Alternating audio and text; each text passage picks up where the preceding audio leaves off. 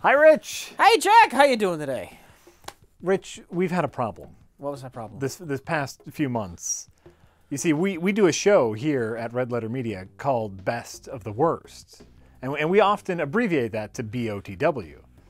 But then they announced the new Zelda game, Breath of the Wild, which a lot of people abbreviate to BOTW. They should have just called it Best of the Worst. I mean, fuck it. Just stab us right in the dick. Damn Zelda. It's made life so hard. Mostly because I can't stop playing Zelda BOTW.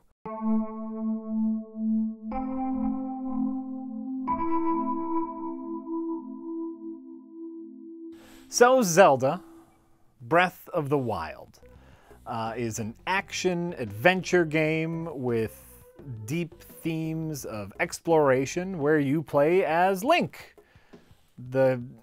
a knight of Hyrule, and you have to rescue Princess Zelda from the evil clutches of Calamity Ganon. It sounds familiar. I think it's based off of another game. It's based off of another game? Loosely.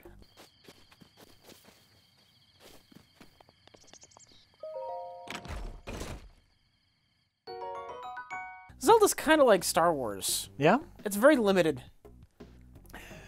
It has, well... Knight and Princess fight the Ganon monster. Rebels and Jedis fight the Empire. Zelda is very limited in setup, though it's been executed in many different fashions. You're always Link, you always rescue Zelda, you're always fighting Ganon. But sometimes you're on a boat. There's always a gimmick. There's always a gimmick. Sometimes you got to train. Sometimes you have a flute. Sometimes you can get really tiny. Sometimes you're flat. Ooh, yeah. They've been taking the same formula and then just adding some kind of stupid cheap gimmick to it for like the last 20 years? About, yeah. And this time around, well, you know, we finally have been a long time since we had a 3D Zelda. It's been 5 or 6 years. And this time the gimmick is we don't have a gimmick. We're going back to our roots. Yep. Which means that the Breath of the Wild has this theme that's heavily integrated into every single aspect of the game, which is exploration. The freedom of movement. Oh my god, it sounds like they're doing it right. They are! From the beginning of the game, you can go anywhere you want. You can climb anything.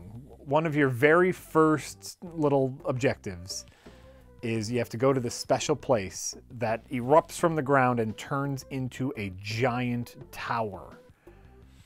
Well, you know, importantly, that tower, it lifts you up from the ground and it lets you see the map. And you can see all of these places, and it's not just like background skybox dressing. It's places you can go to. The game is telling you you can go there. It's almost mind-boggling the freedom that Nintendo gives you. Playing so many modern games, you forget about just freedom and doing what you want. So early in the game, you're on top of this tower, and the man you're talking to points out something in the distance. He points out a little shrine. And he says, "Hey, you might want to go check out that shrine over there. It's weird." You know what he doesn't tell you? How you have to get there. He doesn't say, you go through this road, which will turn, but that'll be guarded by a wall that you need to get the key for. The key will be in the graveyard that's right next to it. Don't worry about it. You just go get the key, and then you come back to the door, and then you open that door, and there's another pass, and then you'll see a wall. The wall will have handholds, so you can climb that one specific spot on the wall, and then the shrine will be right there. There is a severe lack of tubes. I think that's one of your favorite ways to describe kind of the on rails modern exploration game. This is one of the things I despised about specifically Firewatch. You're surrounded by this wilderness. Here's the open wilderness, and there's like just a series of tubes you can go through. You can't go anywhere you want. Right. It is so fucking refreshing to play a game that isn't filled with invisible walls. Right. There's like a fence. What I need is right over the fence. The stupid door's not opening. There's a key I gotta get or something. Why can't I just climb over the fence? And in Zelda Breath of the Wild, you could just climb over the fucking fence. And they show you that right away. They give you an objective, and the straightest line to that objective, you got to climb a mountain. Maybe you could take the long way around, find a path or a more gradual incline, or you could just climb right over the fucking mountain. Yeah. God, I love that. But that's like the important thing about this game is they do a ton of explaining the mechanics without having someone tell you what the mechanics are. There's a thing you got to go to. Oh, mister, how am I going to get there? Bye!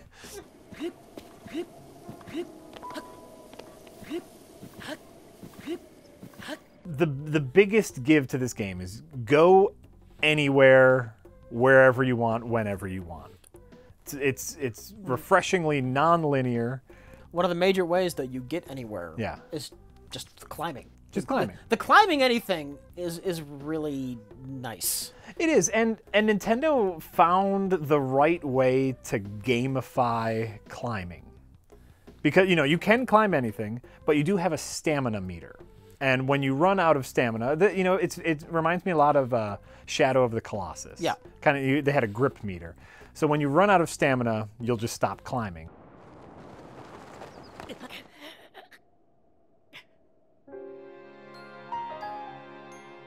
It's not like the climbing meter, it's not like your stamina meter is another invisible wall. Like, there's no way you could ever be able to climb the mountain because your stamina will run out. No, there's a little bit more to it than that. Even though you have limited stamina, you can do things to mitigate that. You can drink some potions that refill your stamina when you're halfway up, and so you can get up there. Or you could level up your character a bit, and then you get just a higher stamina bar to get all the way up there. Or you find the climbing gear that lets you climb faster. So you can climb anywhere, but Nintendo gave you a proper hurdle. Because if you just could climb anywhere, it would be meaningless. The stamina bar is the hurdle that you need to overcome, and that's what gamifies it. They also threw in a dice roll when climbing, which is rain. Why? This game does so many things right. Yeah. And we barely even talked about the fucking game, but rain is one of the most baffling things I think they did more or less wrong. So when it rains, rocks are slipperier. And it makes climbing near impossible. Like, very difficult to near impossible. See, the rain's a bad decision. I don't know, did they intend for you to, like, change up what you were doing? Well, I can't climb now, I have to do something else. For me, whenever it rained and I was climbing to get up to that shrine or that tower or just to see what was up there, and I just had to stop playing for like 5 or 10 minutes till it stopped raining, and it was just irritating.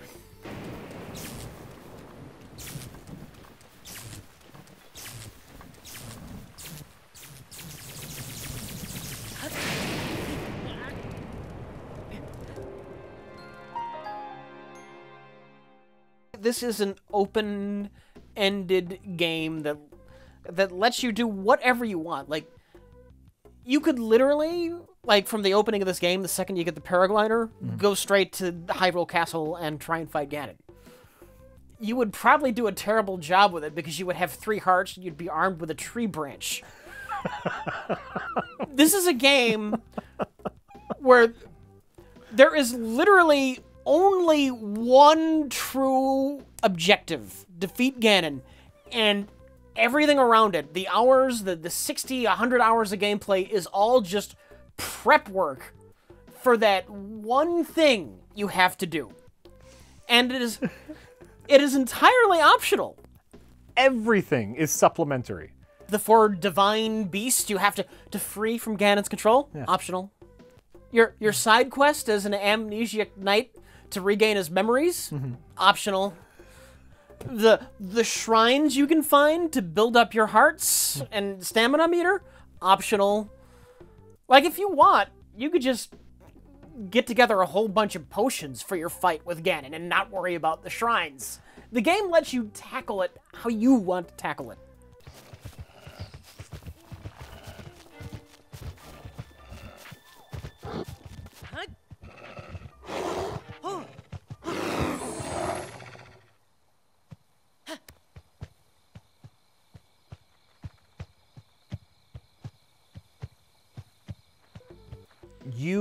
when you're crawling around mountains and meandering through forests and galloping through deserts and hiking through snow, the vistas are great.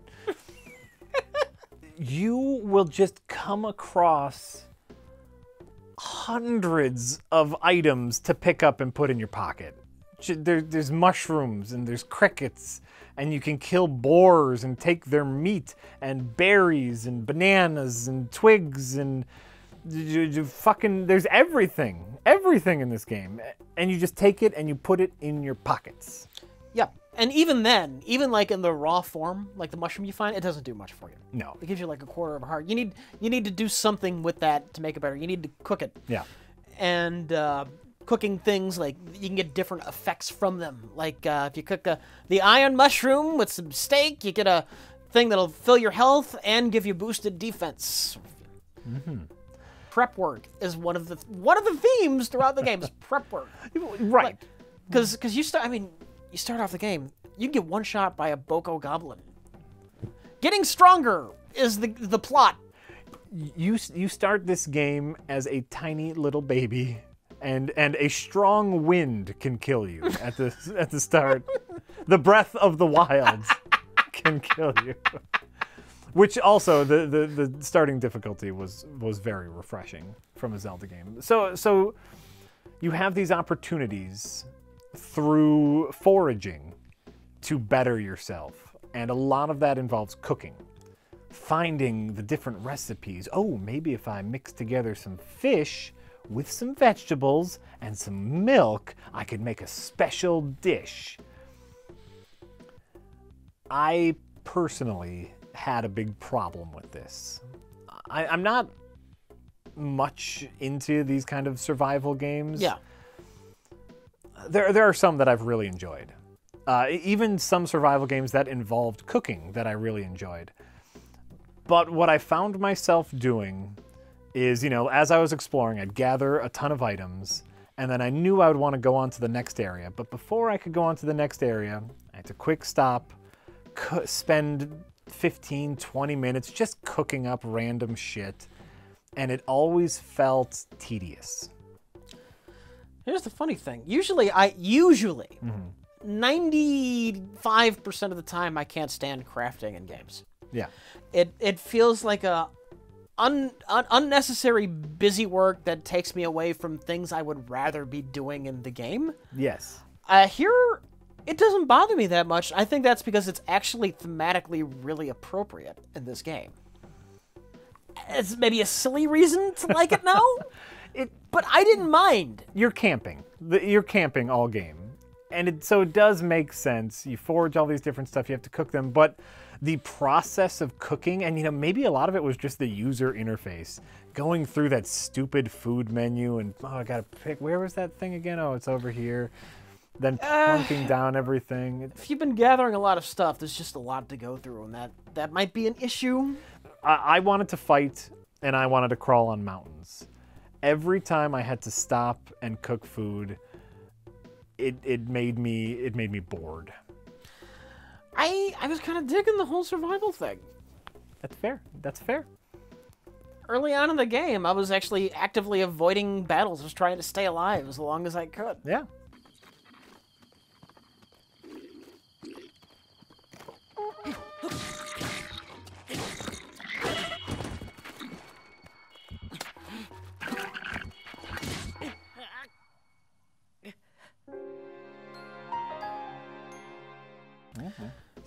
So we have a game where you can go anywhere. Yeah. Climb anything. Mm-hmm. It's an open world. Yeah. You just run around picking fruit. Why is this exciting? Why is this exciting, Jack? So far, yeah. If anyone doesn't know anything about Zelda, so far this does not sound like a very exciting No, game. It doesn't. This sounds terrible. What's the draw? What do I get out of this, Jack? The unequal joy of discovery. What? Is what you get out of this. So we have all of our tools. Yeah. We have all of our ingredients. Yep. And the payoff of this game is some epic exploration. before this game came out, and I was Yeah. like, I was watching like some of the E3 footage where they're walking around. They're making a campfire. There's a lot of space. Oh god, this is gonna be just a large, boring, empty world, isn't it? I was terrified about that. After playing it, I'm shocked. For one, the world it's fucking huge. Yeah. The world is comically large. Like the Wind Waker, that was a large world, but a lot of it was illusion. A lot of ocean. This is a legitimately large world, and it's shockingly dense. Yes. You're always finding something interesting and unique and new. And that's the main point. Interesting, unique, and new. We've played a lot of games with big worlds, with a lot of new things to discover. But a lot of times you'll find very cookie cutter areas. Yeah, it's your Ubisoft game, your Mad Max, your Far Cry. It's an open world, do whatever you want, and there's all of these different areas, but those areas have the exact same fucking things in them. Yep. Here's the bandit camp, here's the Revelation Tower, and there's the 10 things you have to destroy. What they did is, they hit Apple C. They take, this asset, they drag it over here, maybe tilt it slightly. Apple V. Little copy paste joke right there.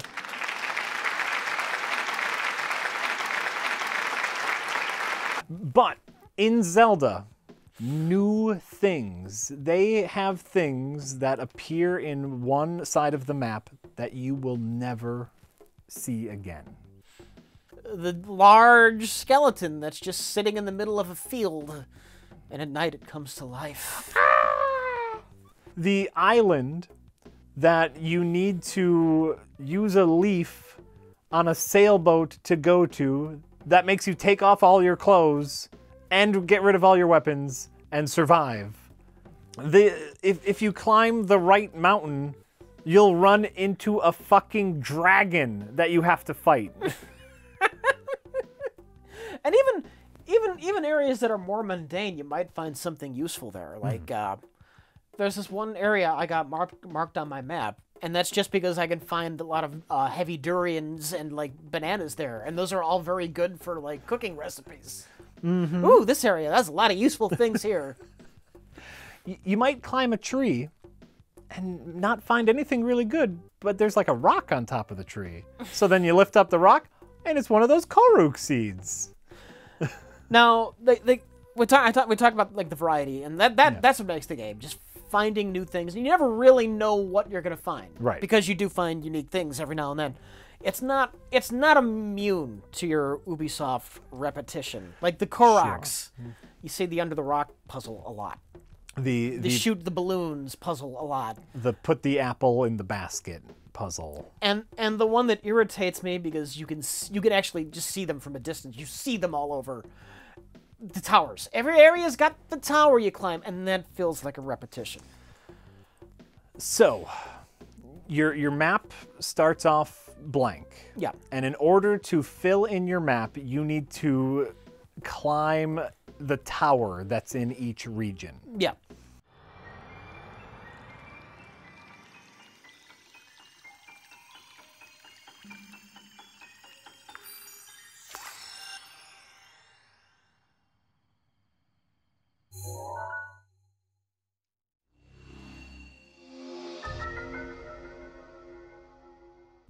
I'm going to give the tower a pass as far as repetition, because what it gives you is small, obtainable goals. It's progress.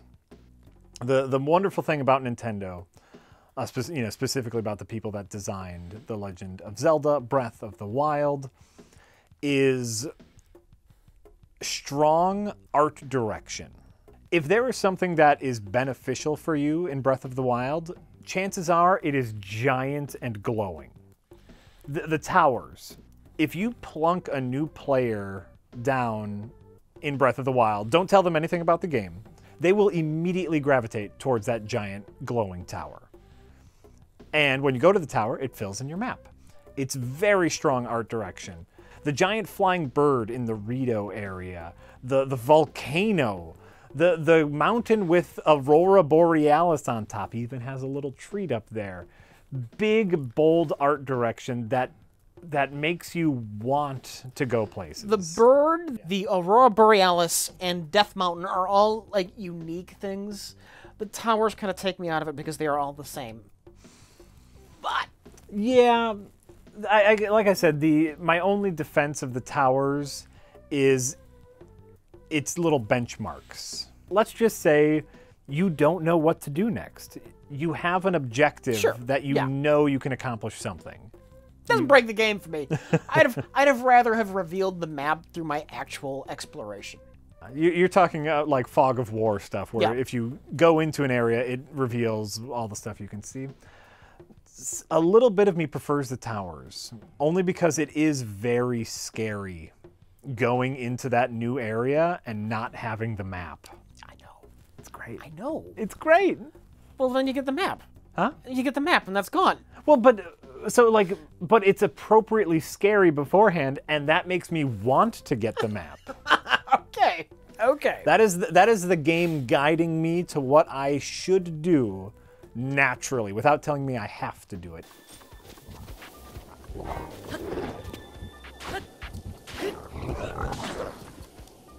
There's just so much. We discovered something last night. We were talking about how much of the game we played. Mm-hmm. And I finished the game. I finished the story. Not all the side quests, because there's a million of them. But I finished the main story.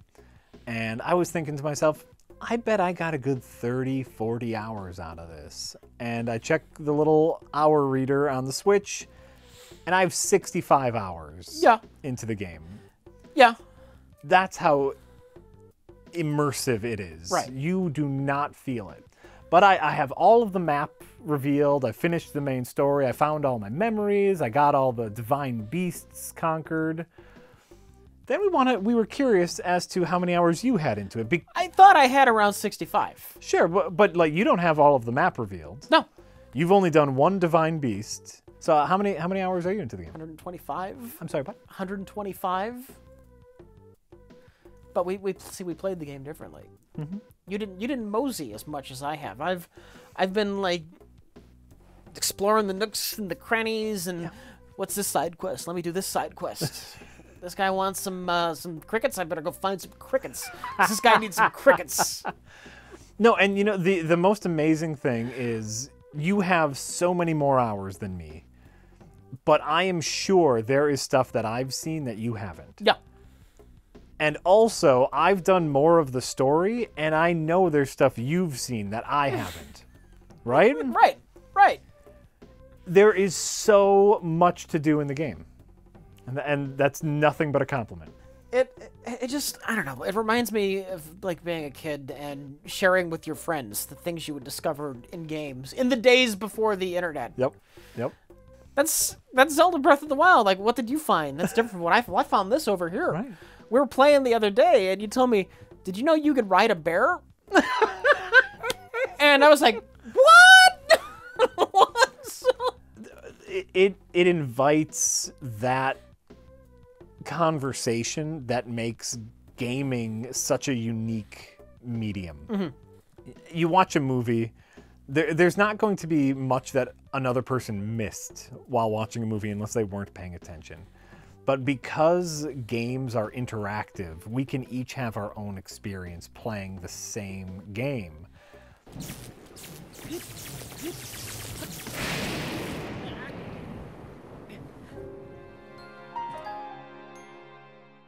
So then we get to swinging a sword around. There are so many amazing encounters in the game. But why don't we just talk about like the standard combat? Because, you know, there is action in this game. There is fighting. You are the Knight of Hyrule, the High Knight of Hyrule. Yeah. And you know how to use a fucking sword. Or a stick. Or whatever you got with you at the time. Well, you're going to have to know how to use a stick, because your sword's going to break.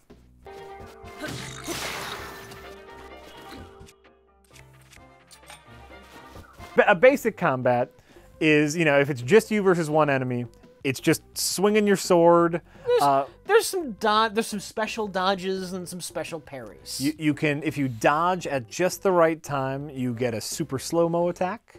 If you parry at the right time, it actually reflects their attack back at them. These are fairly standard things. Fairly standard. You also have a bow and arrow.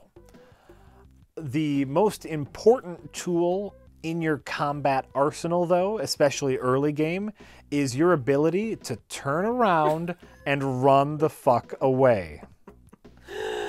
Well, yeah, early on, Yeah. you turn around and run away because, like, the blue goblin can one-shot you. He can actually one-shot you at the start of the game.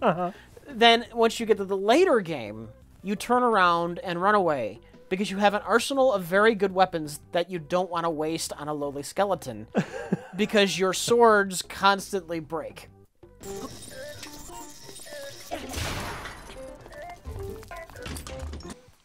So, like, overall, I really liked fighting. I'm an action guy. I'm an action game guy. Fighting could be really satisfying. The downside to it is every weapon you used lasted 2, maybe 3 enemies before shattering. That weapons have a durability. The swords all have numbers. They don't have enough numbers. Like, I don't know if that 36 level sword, it means it has a strong attack, or is it just more durable? I have no indication of the relative durability to attack. Nothing there. Also, I would love a health bar. I would love to know if my sword is, like, halfway ready to break, or if it's mostly full. So, some more information to work with would have been fantastic. For me, the weapon breaking in general, every time a weapon broke, it was frustrating. It meant that I never felt comfortable fighting. You know, classic Zelda, especially for me, like, stuff like Ocarina of Time, Wind Waker. It's all about mastery through repetition. And the combat in both Ocarina and Wind Waker is fairly simplistic. But you couldn't get into a groove. Your shield, your sword, you can get into a fighting groove and feel really powerful. Here, you never really felt powerful. That's the point. Yeah, maybe. That's the point. I think we can both agree. I'll agree with you on one thing. All of the weapons in the game could stand to be at least 25% more durable. I would go with 50% more durable. Sure. They are trying to force you to switch it up. When you see a group of enemies in Wind Waker, Yeah, you run in there and fight the enemies. it's great. It can be fun, but the combat in Zelda games, every 3D Zelda game's combat has been pretty boring, pretty repetitive, and pretty boring. Here are a list of tactics I have engaged in, either because I didn't have a great weapon on me, or my weapon was about to break. Okay. I have strategically used bombs to blow up groups of enemies. I might not have bothered in a past Zelda.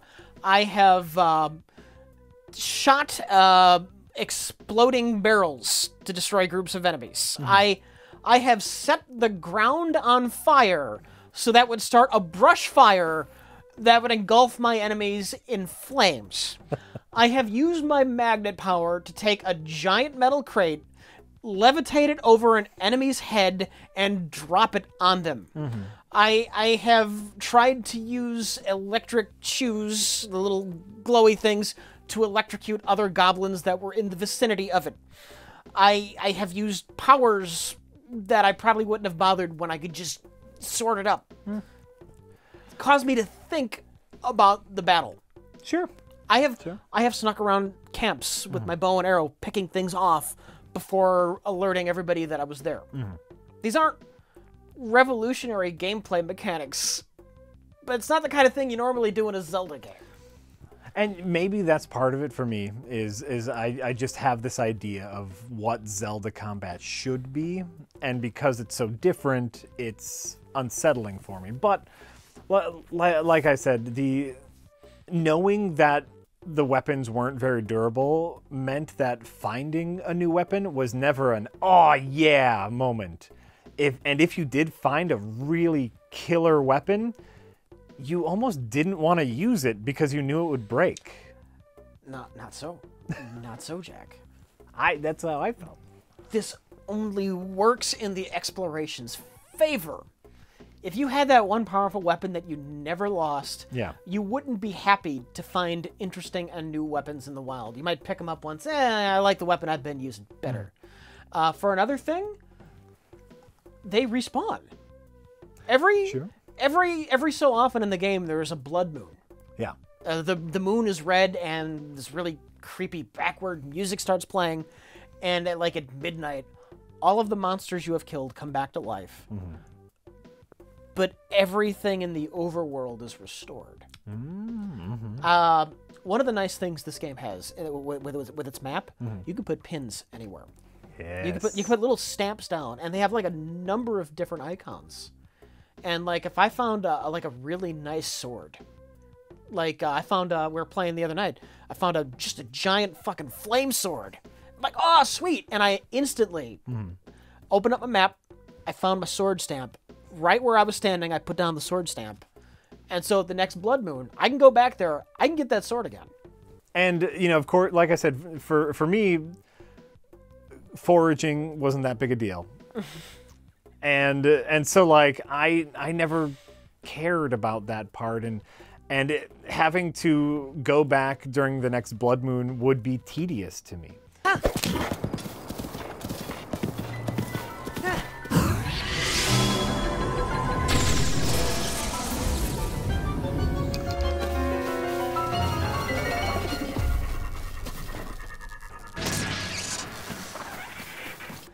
Well, one of the neatest things about combat, this is one of the few games where you can do in-game the thing that they showed in their teaser trailer.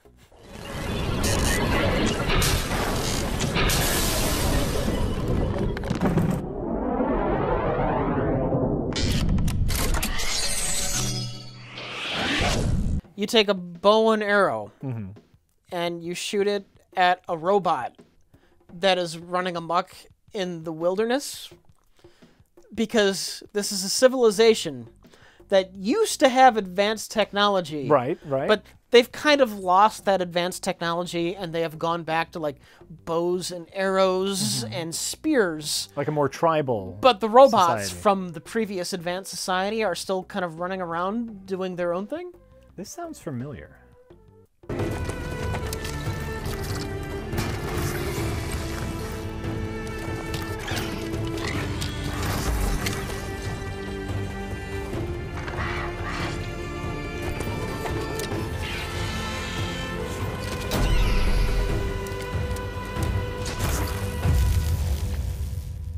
It's actually it's shockingly similar to Horizon Zero Dawn. And here's the fun part, is technically Horizon Zero Dawn came out a week before Zelda, so we can say it's ripping it off. Yeah, but your Hunter from the Future came out 30 years ago.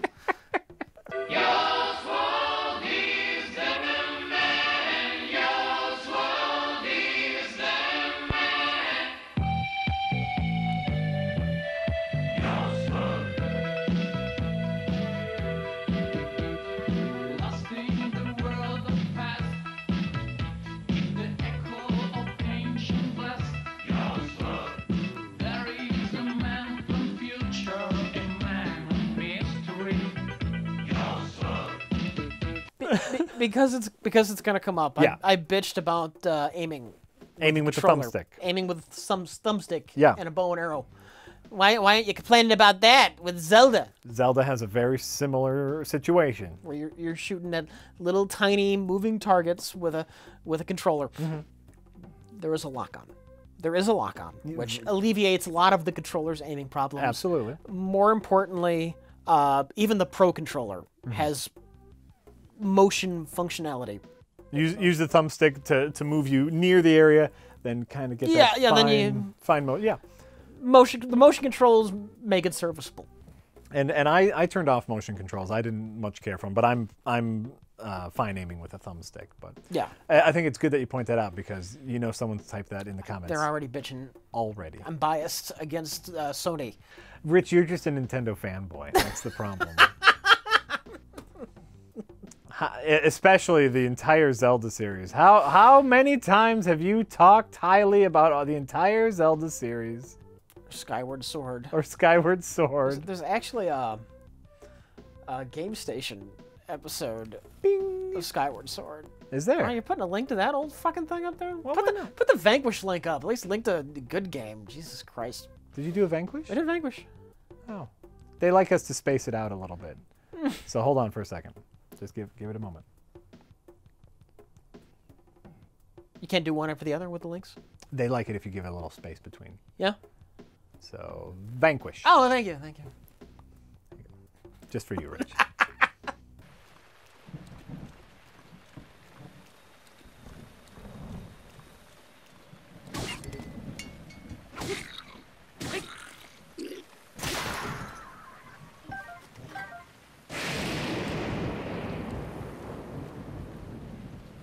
I don't know if we've specifically mentioned how awesome the Lionel fights are. So, some of the bigger enemies in the open world, oh, it's satisfying. Yeah. You got potions, a lot of rolling, you're dodging, slow-mo moves, arrows, bombs. It feels fantastic. I have sense of but. But I was right. the boss fights, the story boss fights. There are 4 main bosses in the Divine Beasts, and of course, spoiler alert, at the end of the game you have to fight Ganon. Every one of those boss fights was a significant letdown for me. I want to say I beat them all on my first try, several of them without losing a heart. It was standard Zelda, wait for the pattern, shoot the thing, hit them when they're down. Yeah. Yeah. What my problem is any of those boss fights aren't as interesting, intense, or satisfying as a Lionel fight. I will agree to that. Probably because this is a very open game and there's a structure to those fights. Mm-hmm. Like his phase 1 of the battle. And then his phase 2, he's going to start to, the room's going to flood and something a little bit different is going to happen with the pattern. And Right. it feels like a find the pattern thing rather than just a good old fluid brawl. Right? And, part of that might be because you could do the Divine Beasts really early in the game before you've leveled up anything, before you get the good weapons. And so maybe they just want to make sure that even if you get there early in the game, you can handle that. But even Ganon. I have a theory that they started developing this game more in like the vein of like the past 3D Zeldas, like Skyward Sword and Wind Waker, where there was going to be your standard, here's the dungeon, here's the item you get in the dungeon, because like the kind of items you would find in a dungeon, like here's the bombs, and here's the ice power you get that lets you access these areas. All of those powers are in the game. Those kind of things. Like the magnet power, but you just get them all at once. It's really strange. And I wonder if like those powers and like the boss fights aren't remnants from a much older build of this game that was a lot more standard Zelda. That would make a lot of sense. Yeah, you get a magnet power, you get a freeze time power, you get an ice power, and you get bombs. They feel like things that an entire dungeon would be built around this one power, but nope. It's funny that you say that. Like, so you get all of these powers. I found myself mostly only using them in the shrines. Mm-hmm. What are the shrines? Well, hey, that was a segue right there. That was a great segue. I felt pretty good about it.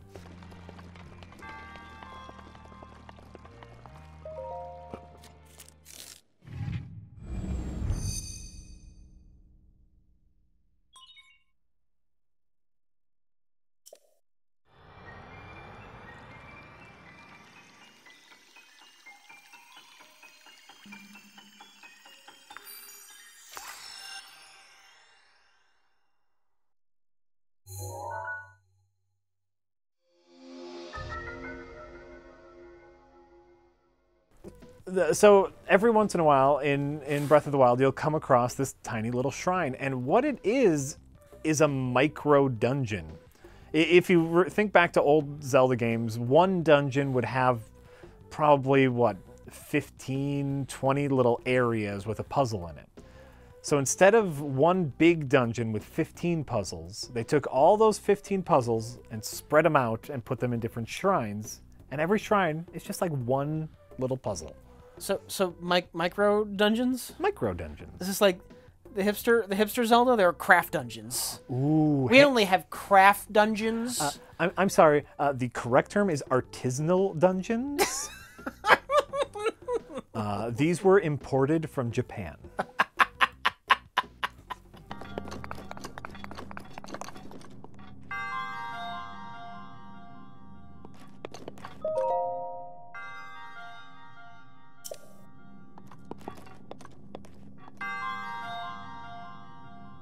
But it's actually a really neat way to handle the puzzle element to Zelda, because that's always been Zelda. A little bit of combat, a little bit of puzzles. Yeah.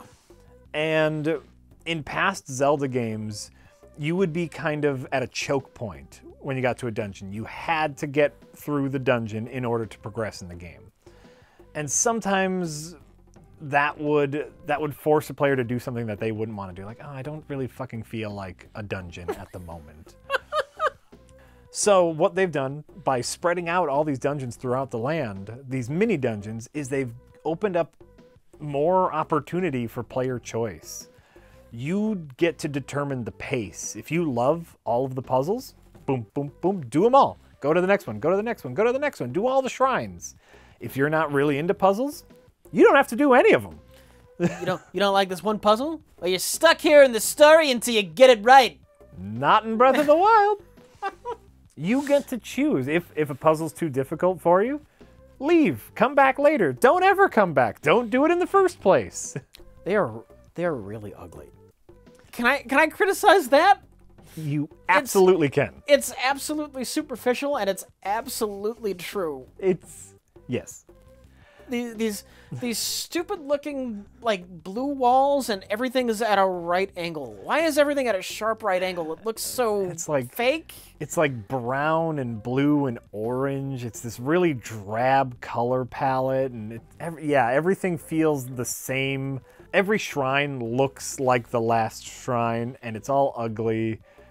Something I really did like, though, is the look of the ancient monks that were like sitting waiting for you to pass their trial.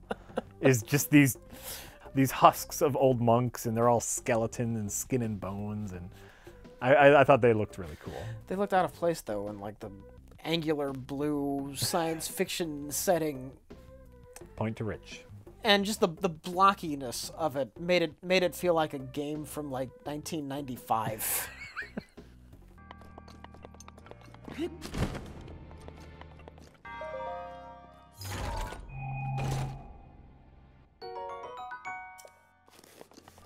Nintendo, with Zelda Breath of the Wild, has given us the opportunity to truly play the game however we want, in whatever order we want, go wherever you want to go.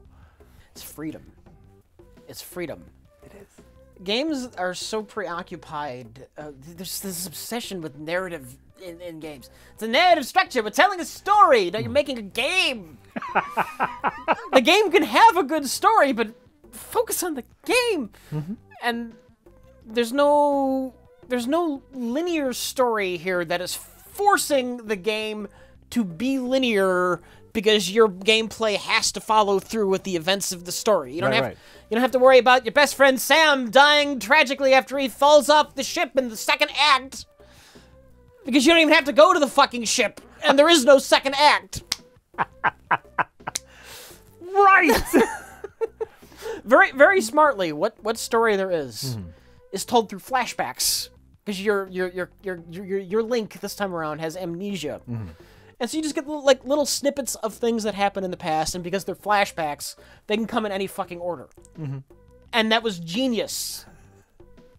The downside to something like that is when you do have a really finely structured story, you can tailor your music to hit those story points. And one of the weakest aspects of this game is the music. And I know, like, you don't really care about this as much as I do, but the music is so weak. It feels like temporary music, like placeholder music before, we'll write a big score to this later.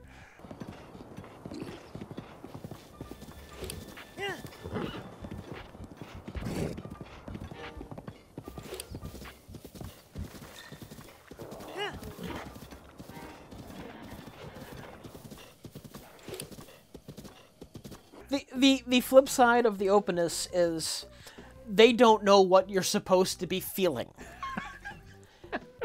In another game, once you walk into the area with all of the ruins after you have the stunning revelation that your parents were really cyborg robots from the future, they don't know to play sad music because they don't have that structure. Right. And so we end up with this minimalistic, half-assed feeling score. Most of it is this, like, two-finger plinky piano thing.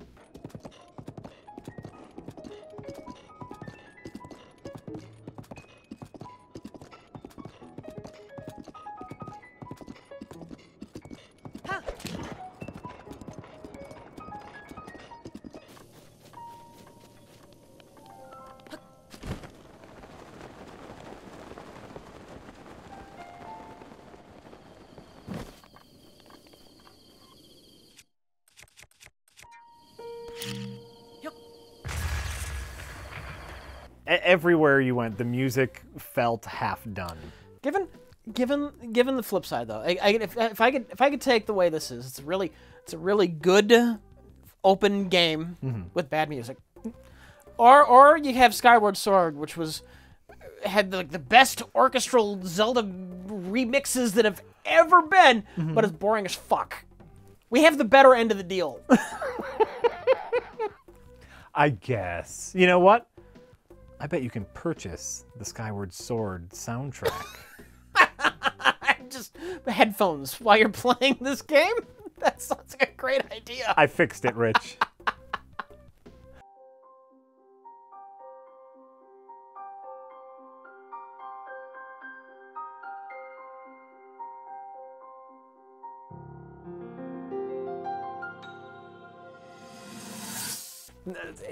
Fucking everything story-wise, like, you know, character-wise, story-wise about this game, they pulled the pin on the reverse everything grenade. Usually, the story of Zelda is the standard hero's journey. You're a kid and you're destined to be the hero and find the Triforce. One of my favorite things about this story is 100 years ago, you tried to fight Ganon, and you fucked up. You, Zelda, all the people who were appointed to fight Ganon failed. Despite your best efforts. It's no longer the hero's journey, it's an underdog story. It's a redemption tale. It is. And it's great. It helps breathe just that little bit of freshness into a story we've heard so many times. And I mean, it's still basically the same journey. Yeah, go here, you upgrade your stuff, you get the sword, you get the thing. But because that failure was baked in, it actually lent a little weight to your journey.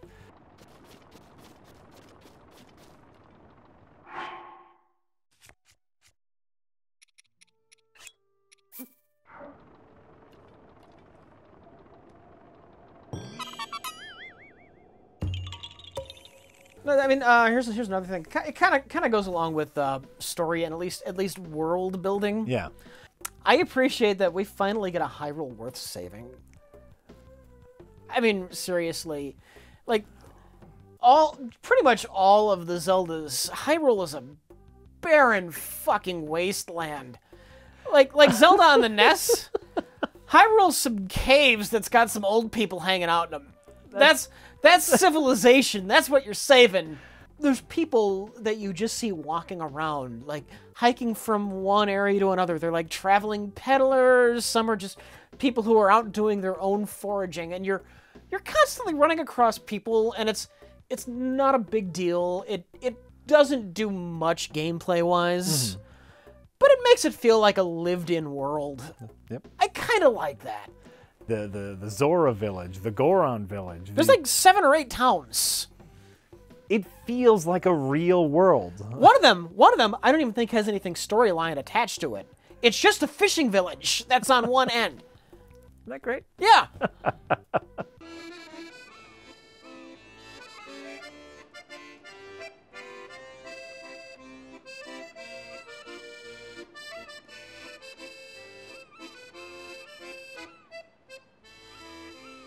So it's Breath of the Wild is available on the Wii U and the Switch. We both were lucky enough to get a Switch, so we've been playing it on the new console. Yeah. There's some technical issues that I've been having. And I am not a frame rate junkie. I am not one of those people that say, hey, if it ain't running at 60 frames a second, I ain't playing it. I'm not that guy. But it chugs. You get into bigger battles with larger beasts. You got a lot of arrows going around. You got a lot of effects going around. You are dropping frames all the time, and it turns into a slideshow. I've seen issues not that frequently. It'll every now and then it'll chug for a few seconds, but then it'll be back to more or less normal. It never got to the point where I would say the game were unplayable. It came close enough, often enough, where it bothered me.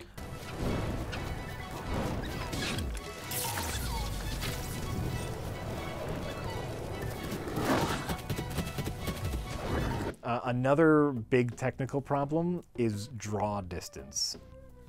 Draw distance is the point at which the computer tells the camera that an object must appear. The draw distance was fairly short. There were for the details, like the mountains, yeah, you see those in the distance. Of course. But you'll see, like, there'll be like a person you're looking for, somebody you have to talk to, and I know they were over there, but I don't see them over there. Where do they go? And you look around. No.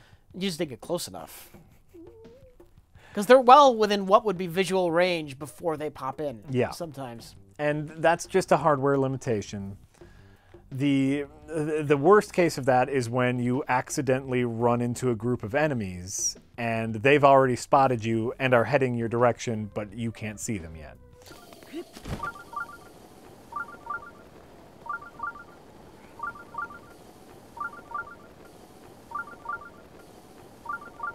There's something else. It's not a technical flaw, but it's a constant annoyance. Okay. It's the A/B switch. The damned backwards A/B. There's the first thing tell you to hit the A button, and you know what the alphabet is like. Mm-hmm. You're used to A coming before B. Yeah. A is now on the right, which all right. Nintendo. I think they've always done that. It's always been that way for Nintendo. And it's stupid. Just fix it. They have not evolved with how modern controllers work. The confirm button is the bottom of the 4 buttons, always.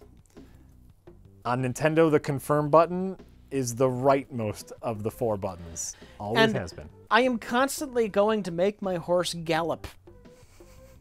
So, of course, I hit the bottom button, the positive button, the giddy up button, and you jump off the horse. It's constantly coming up, though. Oh, you know what? I want to make a quick meal. I'm going to cook. So, oh, yep, I want to grab that item, and now I've left the menu. And you kind of get used to it, but never quite really, because our entire fucking lives, it's been the other way around. Right.